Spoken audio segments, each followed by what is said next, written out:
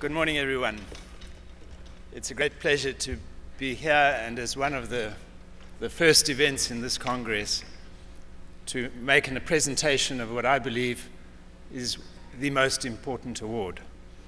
And this is the Frontline Heroes Award, which this year is being presented to Her Excellency, the First Lady of Zambia, Dr. Kaseba-Sata. I'm very pleased to be presenting the Frontline Heroes Award today, particularly because it's about women's health. Women's health is a hugely important global issue, more particularly when one talks about women's sexual and reproductive rights and their health. And that's the field where Christine works so hard.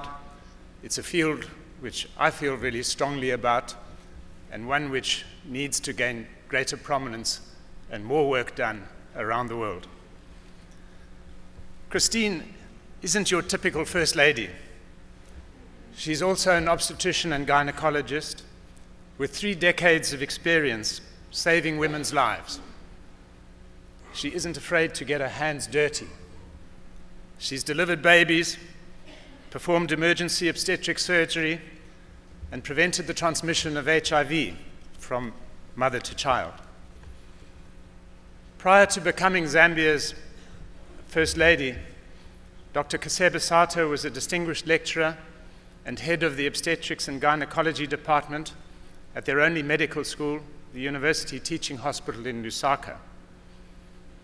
She's gained international recognition as a strong advocate for increasing access to quality obstetric care and for preventing mother-to-child transmission of HIV. She's passionate about helping Southern Africa to meet MDG 5, to reduce maternal mortality by 75%.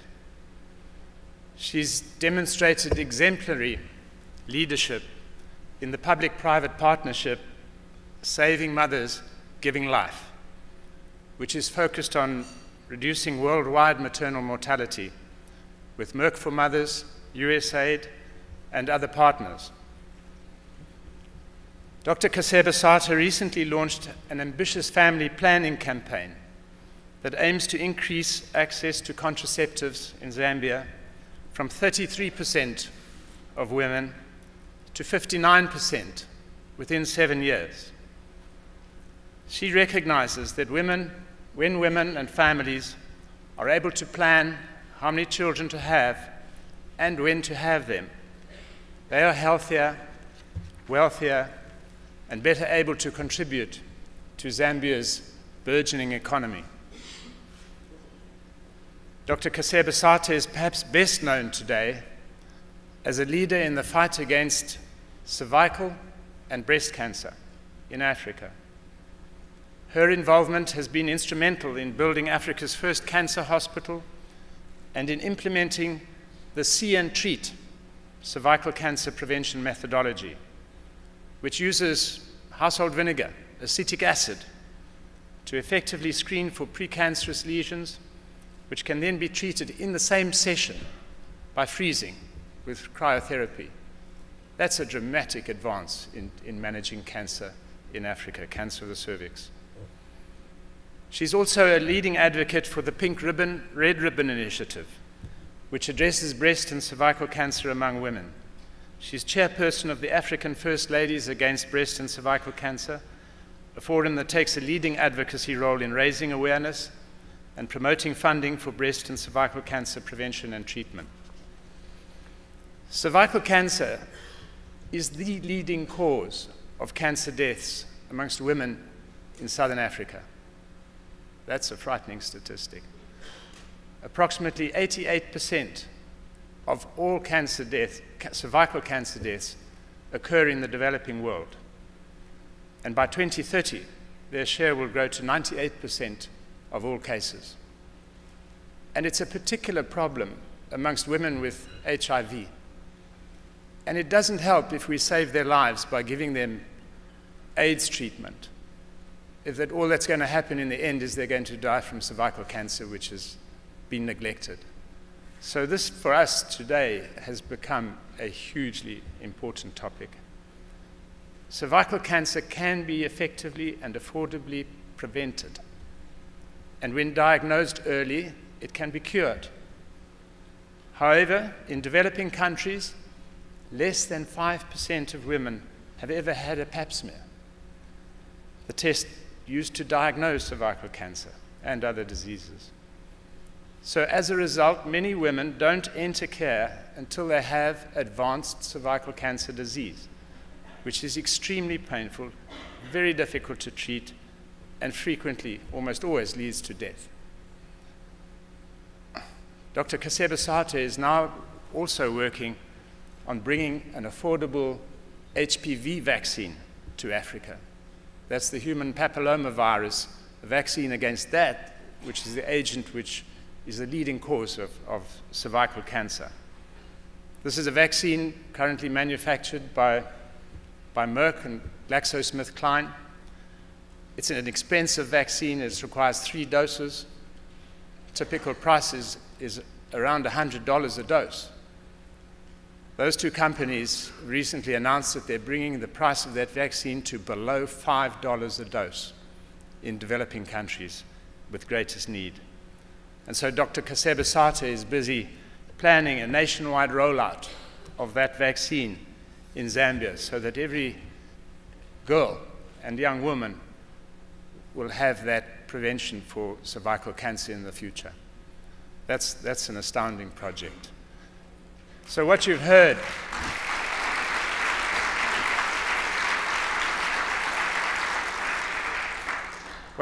is the story of an amazing woman, and I'd like you to join with me in giving a very warm welcome to Her Excellency, Dr. Christine Kaseba-Sata.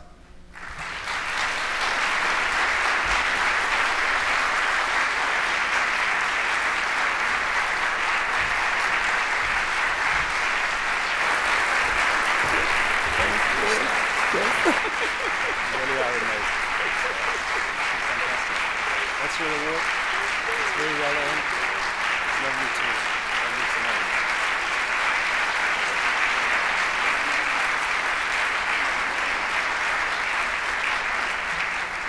Keep it up. Thank you.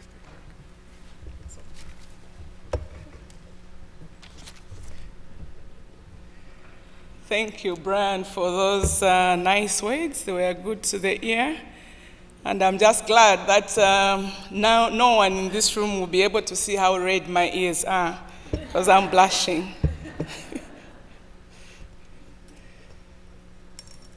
I'm deeply honored and humbled to have been considered for the Frontline Hero Award. And I consider this as a very rare privilege. And you can imagine how nervous I am here standing in front of this great crowd. And I think it's just important that before I forget what I'm supposed to be saying, before my tongue gets tongue-tied, at least permit me to thank GBCHealth for the good work that you are all doing in various countries to tackle HIV, to tackle malaria, and to tackle tuberculosis, and to prevent blindness. You are indeed making our world a better place, and we are deeply appreciative of your efforts. It's wonderful and exciting to stand up here and receive this precious gift. I'm very excited, partly because I know this award is a manifestation that the Global Business Coalition on Health, that the global community, the business community, the private sector, has heard the message about maternal health and is keeping a radar on what is going on women and children's health. I accept this award and offer a special salute to everyone that has contributed to what I've been doing for the past 30 years as I've been tackling women's health. I pay a special tribute to the unsung heroes, and there are many of them. I salute the many voices that continue to highlight the plight of many defenseless and vulnerable women and children, especially those in Africa. and other needy countries. The burden of disease in sub-Saharan Africa bears the face of women, girls, and children, and accounts for more than 70% of all deaths worldwide.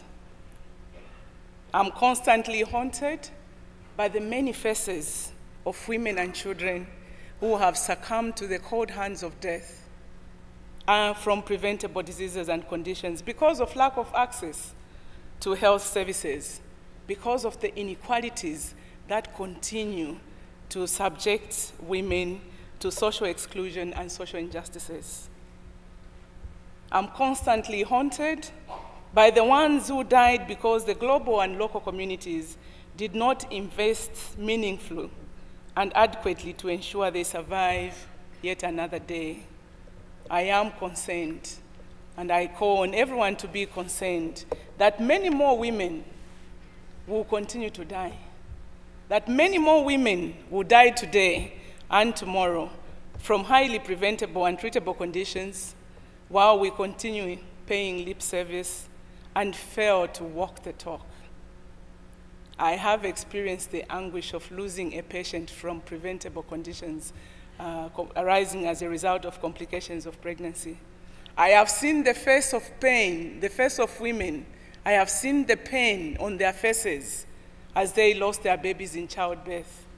And I know how it feels to lose a loved one. I have lived it and I have seen it.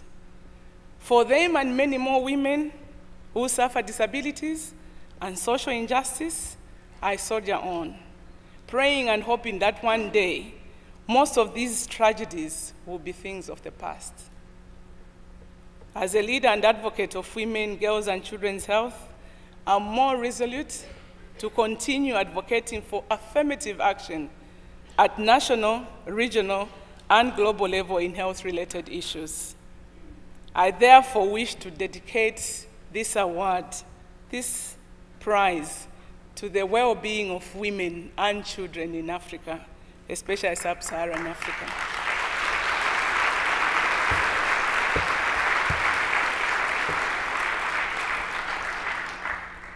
With the support of alliances in this room, and I see many in this room, I see public and private, I see academia and civil society, I see communities and individuals. I know that the future is bright. My hope is resolute. Even though I'm being acknowledged as a hero today, I have not been alone in this fight. I'm greatly indebted to the contributions from the private sector, without whom most of these programs in Zambia would not have been successful. I've had the chance of working with some GBC members, like Make, and other members of the Pink Ribbon, Red Ribbon Initiative. I've had the chance of working with Mopani Mines and other public-private partnerships, including Saving Mothers Giving Lives and others involved in developing and scaling up of cancer screening and treatment in Zambia.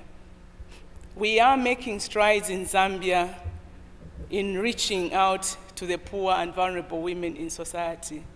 And as a country, I'm proud to say that with your commitment and your cooperation, we have already screened over 100,000 women, and this is no mean achievement in any African country.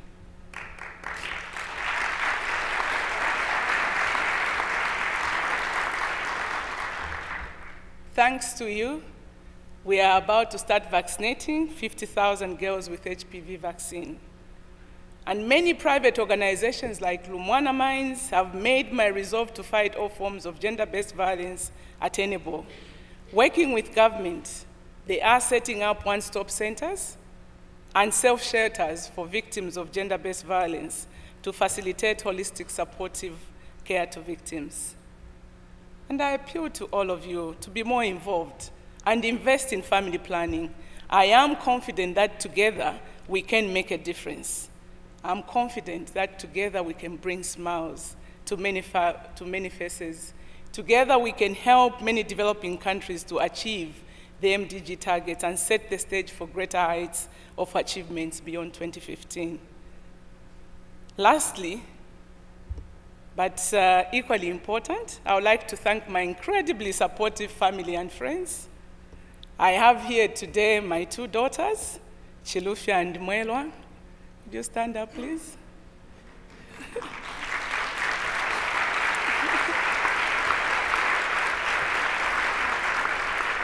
I have my sisters, my young sisters, even though some may look older than me, Sally and Leonora.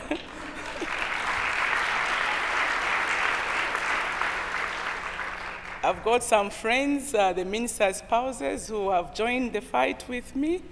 May I ask them to stand up?